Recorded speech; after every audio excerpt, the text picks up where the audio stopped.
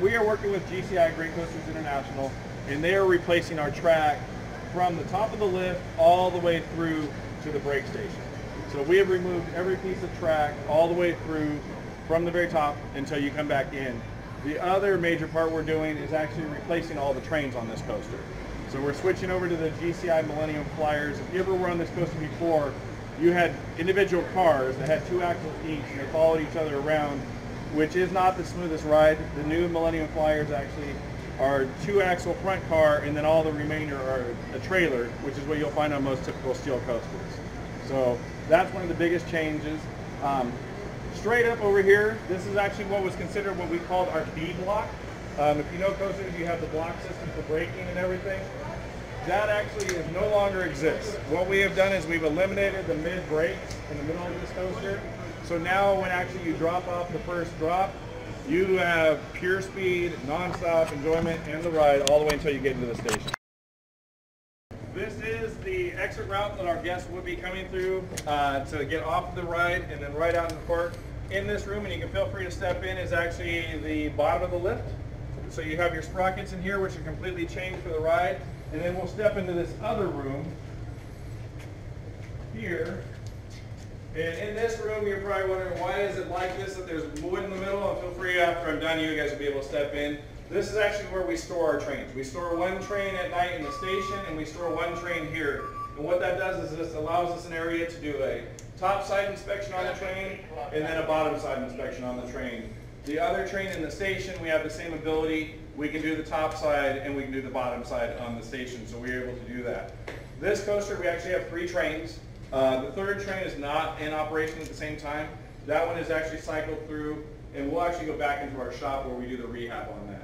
This track right here can actually support 2 trains with one in the station, so all 3 can be on the track. So when the rehab's done, we will actually be testing. In the morning, the rehab train, we'll pull it off, leave it here during the daytime, and run the other 2 trains during the day. So feel free to take a look, and then we'll just step back out this way, and I'll take you guys down to show you some changes.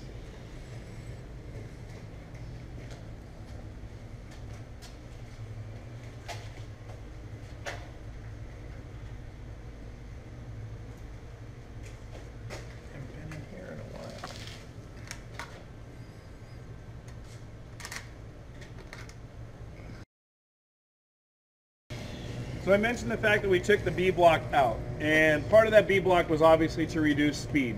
Coasters is all about track length is going to be basically burning off your speed. The brake there obviously is not going to reduce the speed, so what we've had to do is actually change our profile of the ride. We've changed it prior to B block, and we've changed it after.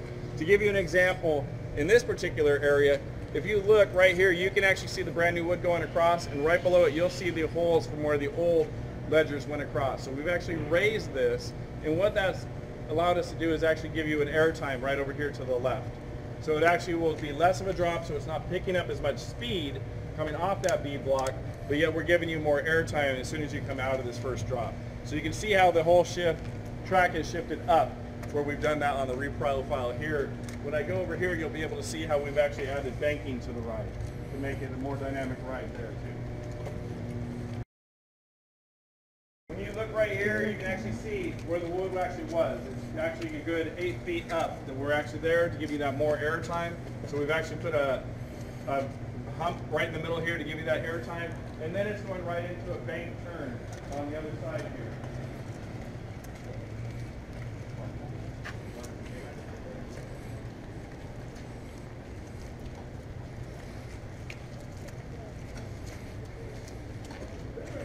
You'll notice right here above the steel beam just to the left that we have the high banking, and that banking that you actually see used to be a flatter area on this ride.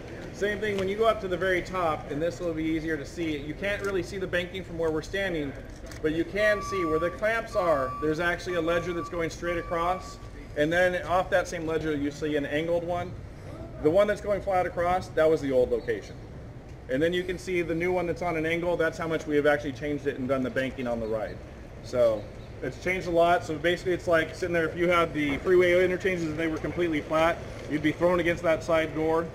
Well, by banking it, just like the overpasses are, it's more of a comfortable ride. You're in that upright position, not getting thrown.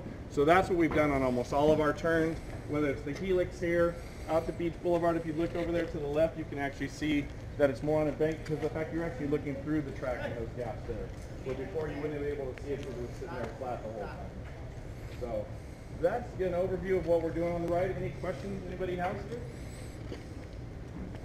Then I guess that. Oh, go ahead. Oh, come on. Here you go. No, like so like the helix itself is reprofiled. Is that gonna help? Like, so it won't be like making the piles of sawdust. That's also a part of the train. Okay. Because of the fact you're adding the banking and the axles, because when you have those tools, it doesn't want to follow true or coaster, so all of that is going to smooth it back out. Yeah. So are you adding more of like the steel supports and stuff as well? No, actually, we haven't added any more steel. And the reason why is you really don't want steel in the coaster. Well, yeah. Because it doesn't flex. Right. We did have a point over here where there was the steel, and we've actually completely removed that steel. Okay. Because the old ride, if you rode it, you actually felt the hit on it because it stopped giving. So we've actually pulled that out. Awesome. So is it going to be a pretty close to opening day type ride? Like. Oh no. Like for like. No, actually, we are really doing well on our schedule. I mean, but I'm talking about like 98 opening day. Like the ride's going to be as good as it was. Oh, we are hoping it's better. Oh. Our plan is better. I mean, it was in the top 10. It was my number one. So. It was in the top 10, and by what we're doing is these changes. We want to get back there. Awesome. Ghostrider, I don't know if you've ridden that. Yeah. When you get on, it's just pure speed till you get to the station. And that's why we eliminated the B block and did those changes. So awesome. That'd be great. Yeah, that's our. It's a lot easier to get to. Yeah, exactly. It's a lot closer to home. 4,000 feet of track. You don't have many that are much longer. Right. So that is the goal, is to get it in the top 10. The company that actually did it, GCI, they did one back east that actually I think is at number 4 or 5 now. Yeah. And it dropped way out. Yeah. So. Yeah. And then the other part of it is, the other question that comes up is why didn't we go steel? And it's we wanted to stay authentic to wood. Still need a wooden coaster. Exactly. Every park needs a wooden coaster. That's what we wanted to stay with. Any other questions anybody have? Are the trains lighter than the? They're about the same weight. Same weight. Yeah, because we end up with the same speeds and same distance, or I'm sorry, time on the ride. Of course, it'll be a little bit different on the riders. Yes, exactly. And the experience will be a lot smoother and more just sit back and enjoy the ride. Awesome. So, really looking forward to it.